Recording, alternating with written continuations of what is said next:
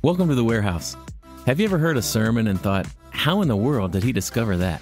Or where did he get that idea? Every week at Cornerstone Church, two teams dig into the biblical text that'll be taught during our weekend services. We spend hours talking about the text, the context, the culture of the time, you name it. But you can't stuff all that into a 30-minute message. That's where we come in. We're going to show you the stuff in the warehouse that didn't make it to the stage. Well, hey, welcome to the Warehouse. Glad you're joining us today.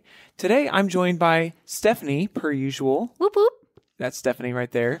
And then I'm joined by someone else who has never been on the Warehouse podcast before, our beloved lead pastor, Michael Nave. That is a really weird introduction. I was actually going to set it up with somebody you may know and love. Okay. Because, Was I too much? No.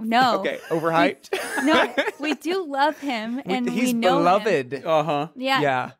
Yeah. Welcome. If you Thank you. consider him beloved, send us an email. If not, Yeah, so today, you know that we always kick off with an icebreaker. So Stephanie, I put her in charge of picking out our icebreaker for Nice. today. What you got? What is your hidden talent? You may have multiple, but if you were to choose one hidden talent, what would you say it is? Yeah.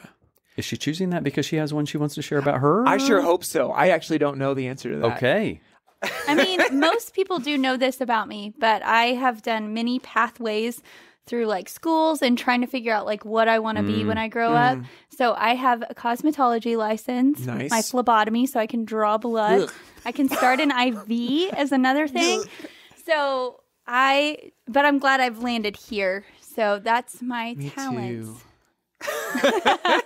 Top That's that. awesome. Yeah, I can't. Like mine seems lame in comparison. No.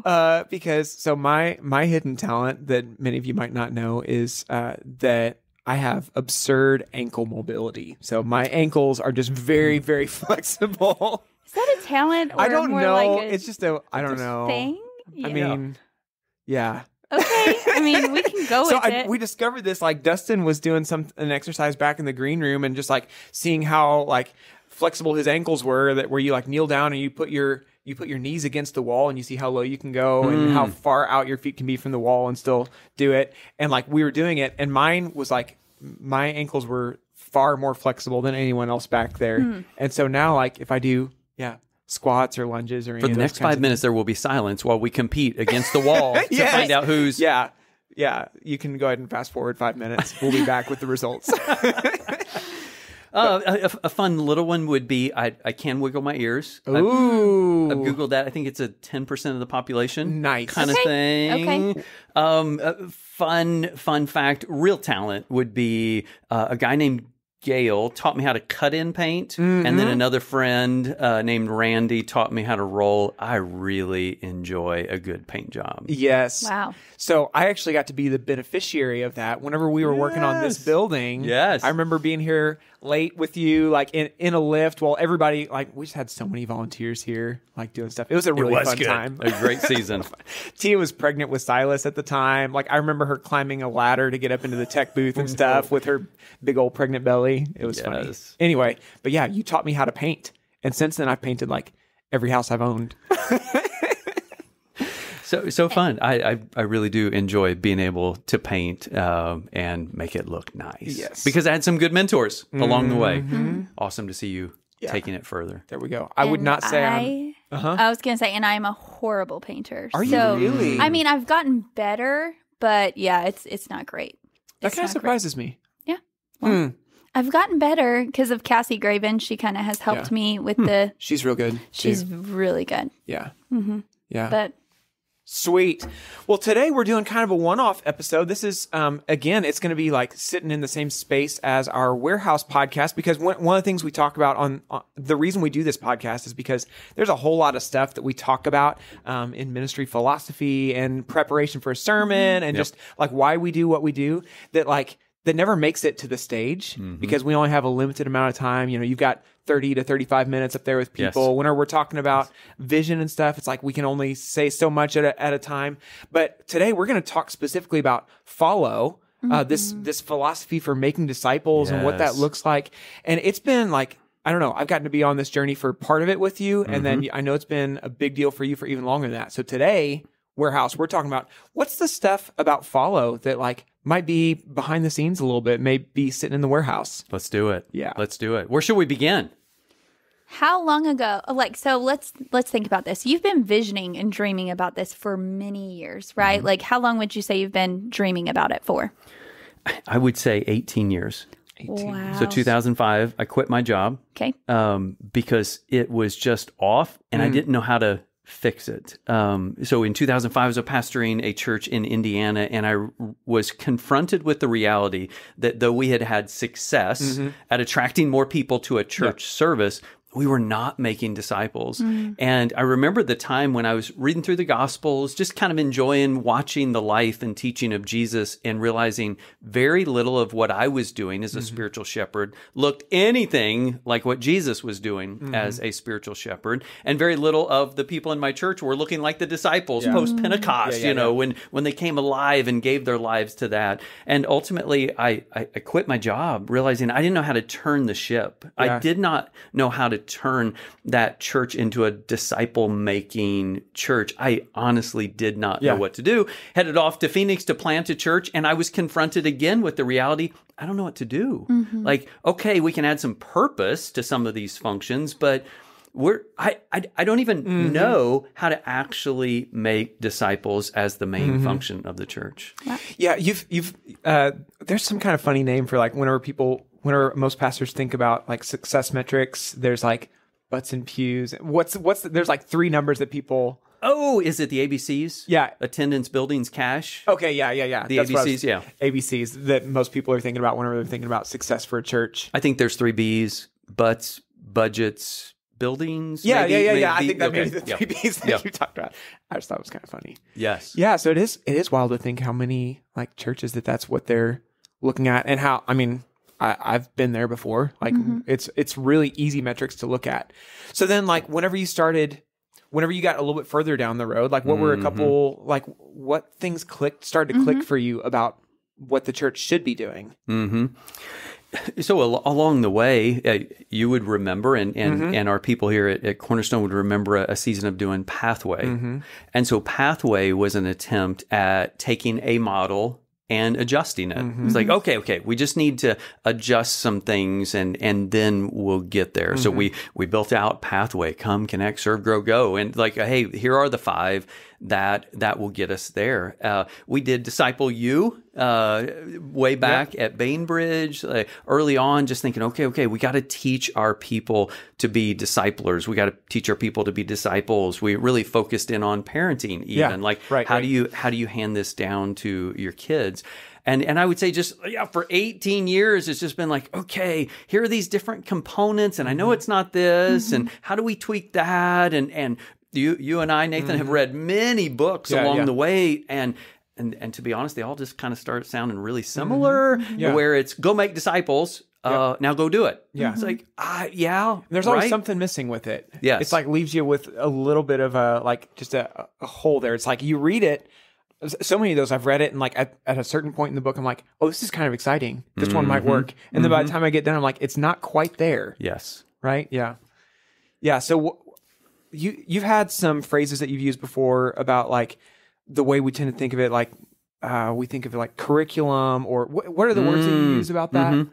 Yeah, for those churches who realize, hey, we're not making disciples, we usually jump to one of 3 or 4 different approaches. Like, okay, let's make it instruction. Yeah. And that's kind of historical, maybe in our stuff. Yeah, all of those, and like even in Baptist traditions, there was the discipleship training hour. One of the churches I once interviewed back in my seminary days, they had like 4:00 DTS, and then like a 5 or 6 o'clock evening service, and all of that. So one way would be to approach it in: we need to instruct, teach people these things, and then they'll be disciples. Right. That's definitely my bent. Like, if you just put me in a space, I'm just like, okay, we're going to read this book and that book, and you're going to listen to that sermon, and we're going to get together and talk about what you learned. Right. And there's an aspect of that that is right. Yeah. In the Great Commission, teach them to observe what I have commanded you. So there's an aspect of it's missing. It's not just head knowledge, it's knowledge in action. Yeah. But some churches would say, okay, we got to make disciples, so let's instruct them.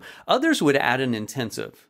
Like, hey, we're not getting it done in the regular schedule, so we're going to add a disciple-making ministry, and it's going to be an intensive process, maybe 12 weeks, maybe 12 months, maybe 3 years, and you're going to go through it, and then you're going to graduate. Yep. And the reality is, hey, following Jesus is intense, but you don't graduate from it. It's not that we're done and now I've got the badge and I go do that. There has to be an aspect of continuing on in that journey. And then I think another one that's become really popular recently is what I would call kind of the intuitive way. Like, we're going to meet for coffee and we're just going to talk, and maybe we'll read a book, maybe we'll study the Bible. We're just going to talk about life. And that is really good in that making disciples is highly relational. Yes. No technology, no program makes disciples. Right. Disciples make disciples. Right. But the problem with that, or the weakness of the intuitive approach, is if you don't have a guidance, a structure, you just default to your faves or what you most want to talk about or what you're comfortable with, and then we don't have a holistic approach to the way of following Jesus. Whenever you're talking about that, I think about, we have that same kind of conversation whenever we're thinking about worship services and stuff. It's like, there's the people out there that just think like, oh, it just needs to be led by the Holy Spirit and stuff. So like, throw out you shouldn't be planning what songs you're going to do or what you're just get up there and talk about whatever God lays on your heart. It's like, no, there needs to be structure. God's a God of order, not of chaos. And he gives us his Holy Spirit that gives us like the wisdom and when to depart from that and when to do. So it's like, I kind of lean that way with whenever we're thinking the intuitive aspect of it. It's like, yeah, absolutely lean on the Holy Spirit, but have a plan. Right. Yeah. So that's cool. And so as we began to think through, okay, all right, so making disciples, and as we've just, I would say, beat our head on that wall of like, okay, what is the trellis that provides the structure that God can grow that vine, us being connected to Jesus? One of the things we really settled in on is recognizing, hey, the fruit of being a disciple is fruit of the Spirit. Right. Like you will know a tree by its fruit. And so the win has to be developing the character of Jesus, as Paul illustrates in Galatians 5. Like, this is the fruit of the Spirit. And again, it's singular, fruit singular. This is the package deal with these 9 aspects of looking more and more like Jesus. The challenge in that is it's in what they call in the business world, a lag measure. Like, you don't know till it's harvest time. You don't know until the fruit develops. It doesn't really give you guidance in what the input is. And what the input in Galatians 5 is walk in the Spirit, be led by the Spirit, be guided, be carried along by the power of the Spirit. So then the question became, okay, what is that? Like, how do I walk in the Spirit? How do I set up my life to sacrifice the desires of the flesh and see the fruit of the Spirit grow in my life? And what we know is that there are many historical disciplines, we call them the spiritual disciplines, that people have used. And I've come up with a list of 20 that, over the last couple thousand years, Christians have found to be beneficial. And so we've kind of laid those out side by side. Okay, solitude, fasting, prayer, Bible study, Bible reading, Bible memorization. What are these things that Christians have done? And so we had been on a hunt for a long time to say, okay, what are the inputs? What does it look like to walk in the Spirit? What does it look like to align my life in the way that the Spirit then is free to bring the fruit that is the win, the harvest, the joy of seeing the character of Jesus developed in me? And along the way, in our time of studying Jesus' great commandments, when he was asked, hey, what's top of the list? He said, I'll tell you, the first and greatest is love God. And he quotes the Shema, love the Lord your God with all your heart, mind, soul, and strength. And then the second is linked or tied to it. Love your neighbor as yourself. And as we looked through that, we began to realize, hey, wait a minute. Jesus is framing up this whole disciple-making thing in a way that I hadn't seen before. What if Jesus is defining how to walk in the Spirit in a really helpful way? And what I realized is that I've heard a lot of churches say the 3 big things to do is love God, love people, make disciples. And some have even said the great commandment with the great commission makes a great church. Mm-hmm. And yet, really, when you put those three together as a list, it actually separates it in a way we shouldn't, because loving God, loving people, that's being a disciple. Right. And the ones who were following Jesus, when he left, were told, okay, now go do what I did to you. Yeah. Go do to others what I did to you. So it's not love God, love people, make disciples. It's really this journey of be a disciple. Now, as you're being a disciple, go make disciples. Yep. And so as I look at the Great Commission, I don't see love God, love people, make disciples. I see love God, so you love your neighbor as you love yourself. And so we've started using the up, out, in. Love God, up. Like, what are the things you do in your expression of devotion, aligning yourself to your relationship with God? Out, what are the ways that we actually do love people? And then, how is it that I love others as I love myself? And we all know that Jesus wasn't teaching self-love. What he was teaching was taking responsibility for the lives that we have, made in the image of God, saved by the blood of Jesus Christ. Now we one day stand before God to give an account for our salvation, for what we did with what he has given us. And so that's really added some really beautiful framework of prioritizing these practices that set us in a place where we are then walking with the Spirit in a way that he brings fruit in our lives. So 2 questions. When did this click for you? Like, if you were to put a time marker on it, how long ago did this finally click? All these 18 years of trying to make this into a thing, what time marker would you say? And was it like I've got it? Or was it still a process of like, okay, God, you're revealing this, I see this, and, what did that look like for you? And then second question, list the 9. Well, it's not a question. It's like a list the 9.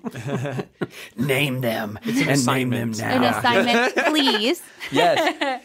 So when did it click? It's so interesting to think about that, because there have been some aha moments. Yeah. And yet never was it a night where I woke up in the morning right in the middle of the night, like, here it is. Some real significant breakthroughs, and yet just continuing to build on this foundation. So there was a big aha a couple years ago, not an epiphany as in the whole plan laid out, but in a, oh, wow.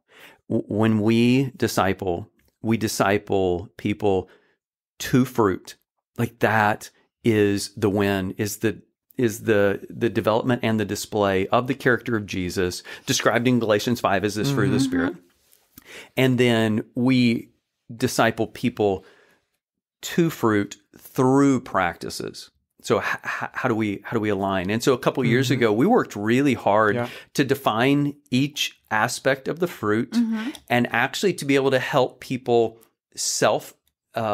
what would you say? Assess? Self-assess themselves according to that list with biblical definitions. So to fruit, and then through practices, and working through, and it's just interesting to see how all these pieces came together. There was actually this thing that the Lord put on my heart of being self-aware, self-disciplined, self-development. Like, I really sense that God gave me a passion to help people recognize who God created them to be and how to step into that. That was our Full Potential series, yes, right? Okay, yes. And so then suddenly, and I think, Nathan, you remember that conversation of, I realized, whoa, that's one of the missing pieces when people approach disciple making, because we're not teaching disciples how to self-assess and form guardrails and then to do self-development. And so that piece was like, oh, wait a minute.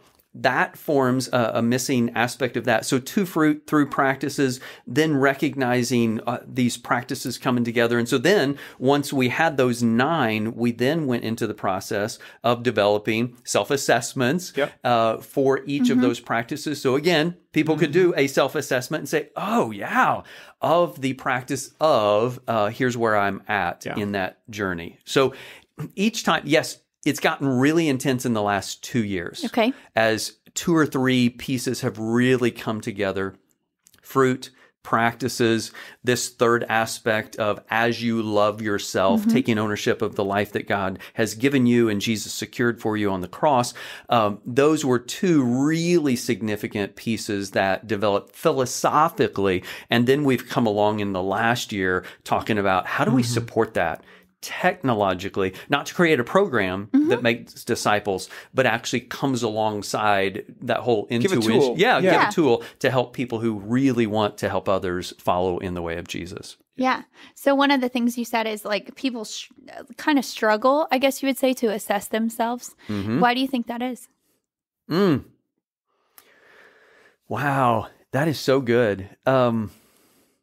Golly, I'd love for us to discuss that a minute. It's a great question in that we can so easily kind of just get caught in the checklist of things. Hey, I went to church. I signed up for a small group. Hey, I volunteer once in a while, and never stop to ask the question, wow, why is it that every time that happens, it sets me off, triggers, pulls me back in? Why am I so prone to that attitude, that sin, that temptation? And so we just kind of get caught up in the weekly schedule. I did church, I did this, and we fail to stop and look. Honest assessment has become one of my biggest passions of helping people honestly assess where they are, because until you're willing to be honest before the Lord, you can't be saved. Until you're willing to be honest before the Lord, you can't discover those areas that need improvement, that do have weaknesses. I think it scares us to honestly assess where we're at.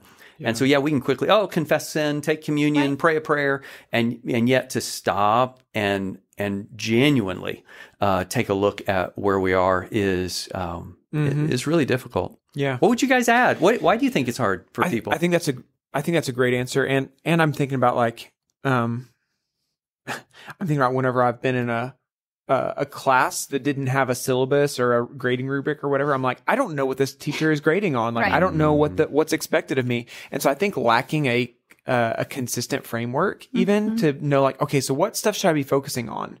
And just kind of looking at, like, gauging by people around me to see, like, what do they value, and am I valuing the right things and stuff? Yes. So I think, like, as we have started to, like, more holistically define what spiritual health and maturity looks like, that starts to give more awareness. Yeah. Even just having it laid out there.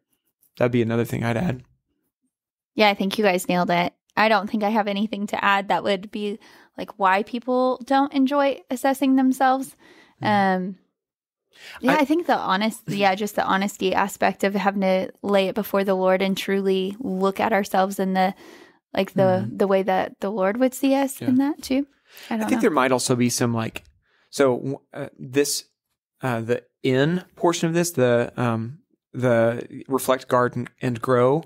Like we've talked about how they're very tied to emotional health, right? Emotional intelligence. Yes. And I remember somewhere along in this journey, just reading some articles about how emotional health has been sorely lacking in the discipleship process for Christians for a long time. So the ability to sit and deal with the uncomfortable emotions of not measuring up on something. It's I think a lot of times we're prone to, whenever we evaluate, we are either proud, arrogant, we think we're doing a really good job at something, or we end up slipping into despair, we think that we're terrible at everything.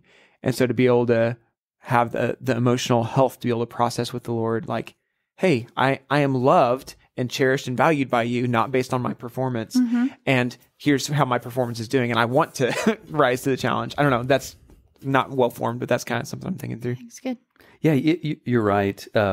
And so then there, as you said, you used the word rubric. There's not a way for me to understand, what does God expect? You have your opinion. Stephanie has her opinion. Right. Somebody else has their opinion. I don't know. I think I'm doing pretty good without that consistent, comprehensive, holistic approach to this is what God expects. And then that willingness to go there. It is easier just, hey, check the box. I did it. Leave me alone. Who are you to judge me? So we get into that aspect of defensiveness. And so I think we're there in discussing why people aren't willing to go there. So what would you throw in? So thinking about because a question that consistently comes up in this realm is like, how does it avoid just box checking? How does it avoid just being the, like, I did my religious duty, we've created a new law for people? Like, how do you process and respond to that? Or for someone who's kind of in that headspace, what are you thinking through? The discovery we made 2 years ago of two fruit through practices of making sure that whenever we're talking about being a disciple of Jesus, it comes back to the fruit of the Spirit in our lives, shaping us into our Savior's image, his character, and who he was.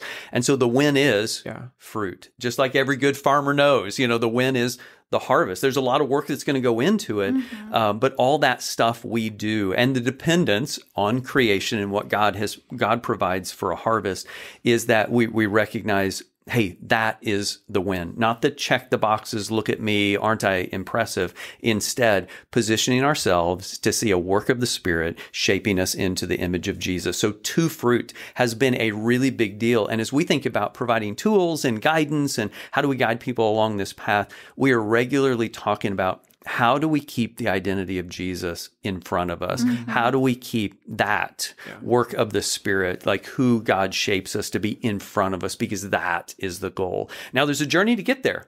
And so now there are some things to do. And as long as we keep the to-dos framed up by the who we are becoming by the grace of God, then we can do as an act of obedience and surrender in walking with our Lord in joy of discovering this life that he has given us, as long as we remember he's the one shaping us and bringing us into this fruit of what he is doing through the Holy Spirit in us. That's good. That's good.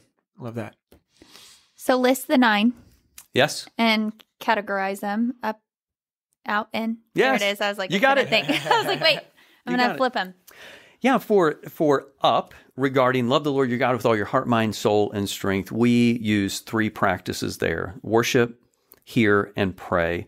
And when you look at the historical spiritual disciplines, you will see public and private worship. Like we recognize that as important. Under here, you will see Bible study, scripture reading, scripture memorization, scripture meditation of the historical practices of the church. You see engagement with God's word. Right. It is imperative. And then pray. Like a conversation with God. And so same kind of thing, practices of solitude, getting alone with God, the conversation, supplication, these varied spiritual disciplines that all tie to pray. So worship, hear, and pray are the 3 primary ones that position us in our relationship to God. I was just going to say, why did you choose hear over read? Oh, so good. Read is very much attuned to or aligned to a literate culture. When we think, I'm going to read my Bible, and yet we look in historically oral cultures and very. So what we want to do is hear from God. Hear, O Israel, the Lord our God is one. He who has ears, let him hear. We see a consistent message of us hearing from God. Whether I read it on a page or heard it audibly, I desire to hear from the Lord. Good. It's kind of interesting too. Like, it actually almost takes the reading a step further, because it's like, not just did I get through the 2 chapters today, but like the focus is on like, I need to hear from the Lord. Yeah. Yes. Yeah. So good. So good. And one of the great ways that we're trying to keep it from just a box checking. Right. I read 13 verses. Isn't that enough? No, did you hear from God? Did you hear from him? I love that. So on up, worship, hear, pray. Of those that are out, we would use the word serve, connect, and invite. By serve, those are acts of love, kindness, serving those, opening a door. It can be varied. Everyone deserves to be served. They are made in the image of God. We follow Jesus as he served us. We serve others. I love how that is. Also, I'm just butting in here, but it's like, I love how that's like, it's not just so. Serving at church is a great way that you can do that, and it's not the sum total of what it looks like to live the life of a servant. Like the Son of God came not to be served, but to serve, and that wasn't that he volunteered on his church team, once a week. How do you think about that as like daily service versus like being on a ministry team, that kind of thing? Yeah, I love what you just said, in that Jesus served people who were opposed to him and were missing it and were selfish, and he washed Judas's feet. Yeah. Yes. And so if we just think, oh, okay, I served at church. I done good. Yeah, check that box. I did it. It's like, no, it's so much more than that. Yeah. It is. So yeah, broadening that out and recognizing we serve in the little things and the big things at home, at work, out there, and at church. Yes. But yes, broadening out what we understand serving is. Yeah, it seems almost like that serving on a ministry team at church. So one, it is a way to serve using your spiritual gifts. It's a way to serve where you're needed, and we serve in the family first. It's like that all makes sense. And in some ways, it's almost like a gateway into a life of service, right? It's a first step into that of like, okay, I don't know what it looks like for me to have a heart of service all the time, but I'm going to take a first step by getting on this team. Yes. Yeah. Yes. And as we've said, it keeps us away from, hey, I checked that box. Right. I'm good for the week. No, it is a daily attitude, mindset, looking for the little things, the big ways that we can serve other people. So serve is the first. Connect. And by connect, we mean genuine relationship, in this case, with other believers. So I have people in my life who know me. Like they really know me. They know when I walk in the door if I'm having a bad day. They know if I'm kind of making light of a real struggle in my life, and they call me out on that. I have people that I confess my sins with. I am in genuine community. To be connected in the same way, we choose this concept, recognizing, hey, it's not enough just to show up at a class or a small group or be in a smaller room than the worship center. Like we're talking about real connectedness. As we hear from God, here I have genuine connection with other believers who are taking the same journey of following Jesus with me. Yeah. So you just this last weekend, which I guess that doesn't line up with when this podcast is going to release. So recently, you just talked about that. The VCR, the validating emotions, and then comforting, or used a different word, I think, a different C. But to attune to another person's emotions. Yes. Right. Would you tie that into connect as well? Is that like whenever we're talking about connection, we're talking about people that we rejoice with them whenever they're rejoicing. Yes. We mourn with them whenever they're mourning. So it's partially like attuning to one another's emotions. Absolutely. There needs to be people in my life that know me well. I know them well, and I am focused. I've made margin in my schedule to give time to where I sense when they are grieving. Yeah. And I can, as you said, come alongside and validate, like, hey, Nathan, what's going on? Because I can see in you. Yeah. And I have that same thing from you, because you know when I walk in the room, something's off. And then you and I have a really good relationship, so we feel when things just are a little bit off. And so we can validate, hey, here's what's going on. And then I use the word celebrate. Yeah, okay, that's right. Now let's celebrate God's grace in what he has provided in that. So yes, that's an excellent example of genuine community, and where we have that with each other. We need to be connected in that way. That's good. So serve, connect, and then the third one is invite. This one excites me. Why like does it. this one excite you? Jump in. Because I think a lot of people just view invite as inviting them to church. Yeah. And this is more or less like no, come with me on this journey as I follow Jesus. Yeah. And so that one excites me the most, because it's not just stuck to bringing them to a church service. It's like, no, come with me and watch me and do this with me. So that one excites me the most. Me too. And I think it's it is a lot of times it's like, hey, we think that our responsibility is like invite the person to church and then my church is going to disciple them. Yes. And it's like, that's not the way it works. That's not the way of Jesus. It's not that churches do the discipling. It's not that an app does the discipling. Right. It's that disciples make disciples. Right. And like, you don't have to be like at the end of your journey, you don't have to be super mature to be able to invite someone to take a step that you've already taken. Yes. And it just doesn't stop within the church walls. Yeah. Like, people just assume that you're bringing them into this building, like you were saying, that the church is going to make the disciple. And it's, no, come with me on this journey. Yeah. That's and good. so that's why. And what a gift it will be as our people begin to get confident with, hey, I'm not just inviting my friend to come to church so the preacher will share the gospel and he gets saved. I'm not just bringing my kids or my friends to church so somebody else will disciple them, because I have no idea how to disciple them. How beautiful it is and will be as people gain confidence in inviting people to come with them, in that you do have something to share. Yeah. As you take one step in following Jesus, you have a new learning, a new discovery, a new experience to share with someone around you. Yep. So this whole invite grabs both traditional evangelism, like share your faith with somebody who does not yet have it, and traditional discipling in that, hey, you're going to coach, mentor someone along the way. And it really just boils down to helping someone take their next step. Just their next step. Yeah. And if you don't have all the answers, that's totally okay. Like there's a bunch of people who would love to help you with those answers, questions. Yeah, there it is. Both answers to those questions. There it is. That works. So yes, invite really excites me as well, as it really decentralizes and sends the church out on mission to invite people to come and see. Could you imagine if everybody within Cornerstone who walked in through these doors assumed that you were the one who is to make the disciple? Oh, that sounds horrible.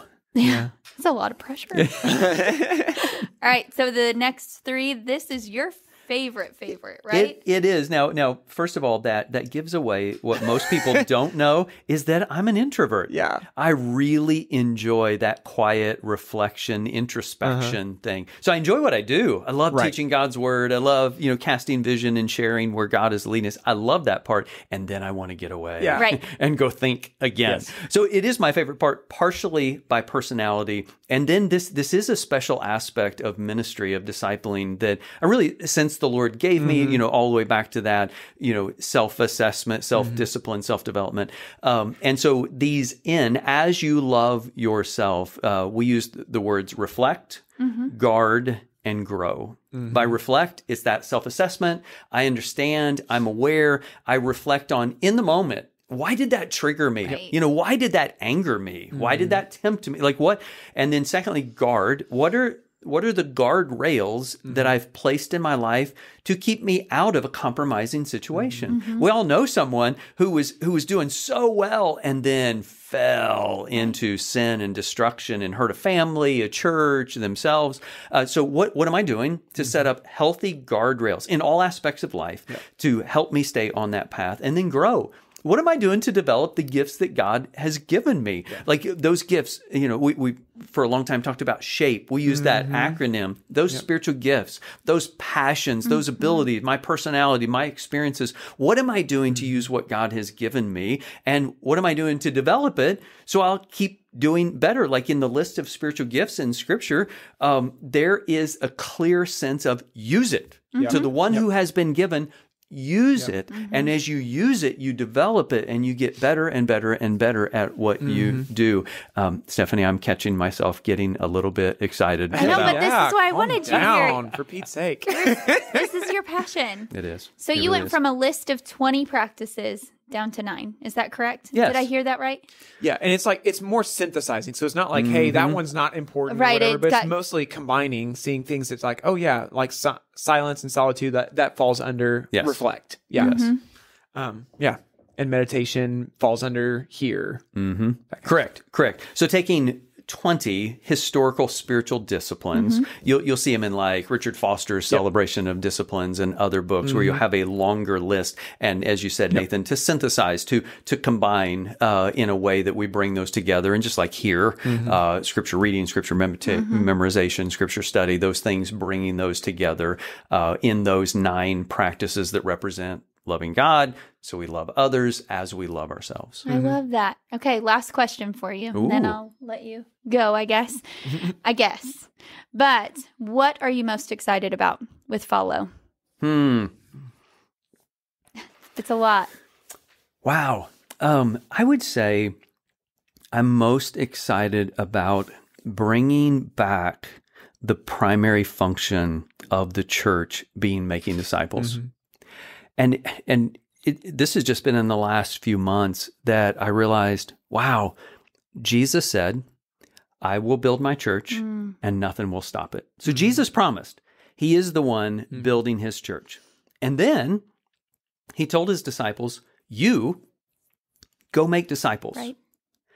And the really convicting piece is that many guys who sit in my seat as a pastor of a church, what we're focused on is building churches.